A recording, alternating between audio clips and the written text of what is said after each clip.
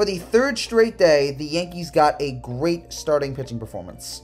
But unfortunately, unlike the first 2 days, it did not result in a win. As Garrett Cole today was electrifying. 6 innings, 2 hits, 1 run, 3 walks, 10 strikeouts, 105 pitches. His ERA is at 3.12.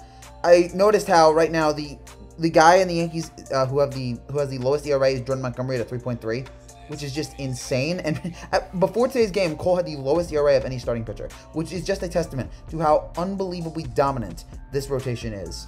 And he was on fire today. Just really made the Rays look silly for most parts. The Rays didn't get a hit until the 5th inning, and it was looking good here. The Yankees did get a run in the top of the first when Anthony Rizzo hit his sac fly to center to make it 1-0.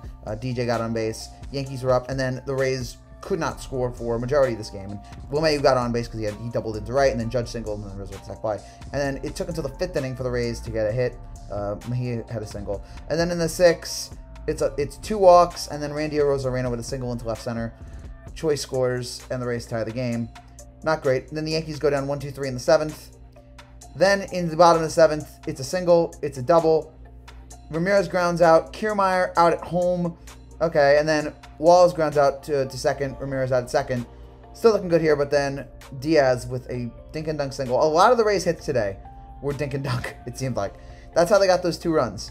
And yeah, Diaz with the single there. Mejia scores. Rays take a 2-1 lead, and then the Yankees can't really get anything going. As you and Aaron Hicks just, I don't even need to talk about him. They pinch hit for him. Of course he stinks.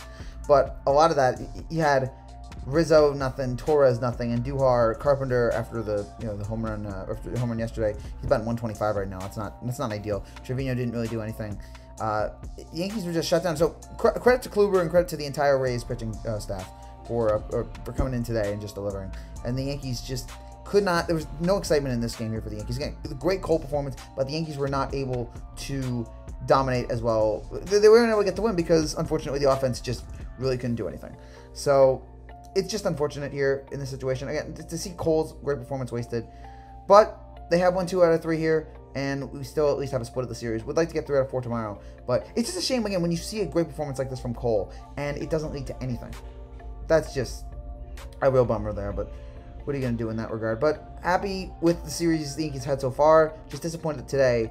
Cole, and yeah, and by the way, some people are going to complain about the G-Man Choi walk that should have been a walk. Whatever. Umpires are terrible.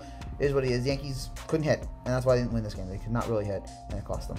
So that's it for now, guys. Sorry that these videos are so lazy. Thank you guys so much for watching. It's been a busy weekend, Memorial Day weekend. Tomorrow, I did have a more normal video today. Tomorrow, the videos will hopefully be better as we'll be heading home for tomorrow to be able to watch the final game of the series between the Yankees and Rays. Thank you guys so much for watching. If you're new to the channel, make sure you subscribe down below. Hope you guys have a wonderful Memorial Day weekend. I will see you guys tomorrow. Take care and God bless.